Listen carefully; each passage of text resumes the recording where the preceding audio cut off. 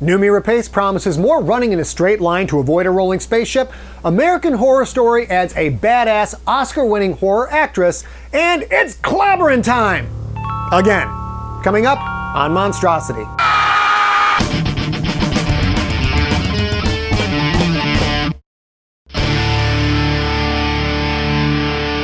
Hello, I'm horror author Scott Sigler, and welcome to Monstrosity, the show that covers the news in the worlds of sci-fi, horror, and fantasy. Follow me on Twitter @Scott Sigler, or check out my Facebook page at facebook.com/Scott Sigler. Who doesn't love Oscar winner Kathy Bates? Well, yeah, I mean, except for this guy. Yes, that Kathy Bates. As reported at TVLine.com, everyone's favorite biggest fan is joining the cast of the third season of American Horror Story. Bates is slated to play the nemesis of Jessica Lange.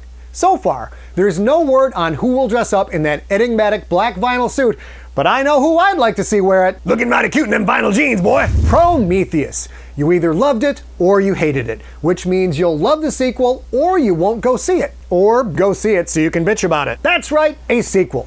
As reported at theplaylist.com, Prometheus star Noomi Rapace said director Ridley Scott is working on a script. Is he working on that script with Damon Lindelof, the much maligned writer of the original? Nope, Lindelof is out. So, who is the new scriptwriter? Noomi would not give that answer, but if you really like Prometheus, then you know that actual answers don't really matter. As you can see here, we have these parasites. Oh my god. Isopods eating right through the fish's tongue. There's something really wrong. Help me.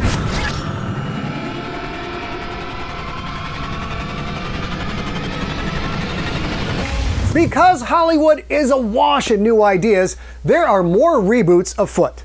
The Fantastic Four will be out in 2015 and will be directed by Josh Trank, who also directed the super-powered flick Chronicle. Seth Graham-Smith, author of Pride and Prejudice and Zombies, has been hired to do, quote, script polishing, end quote. Smith also wrote the screenplays for the Johnny Depp movie Dark Shadows and Abraham Lincoln Vampire Hunter, both of which bombed at the US box office. Let's hope Smith hits his stride the third time out. And the 1990 flick Flatliners is set for a reboot to be directed by Niels Arden Oplev, who directed the original and more awesomer Girl with the Dragon Tattoo.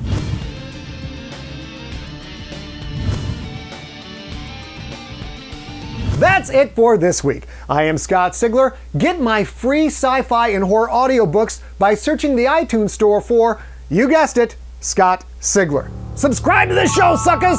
See you next week on Monstrosity.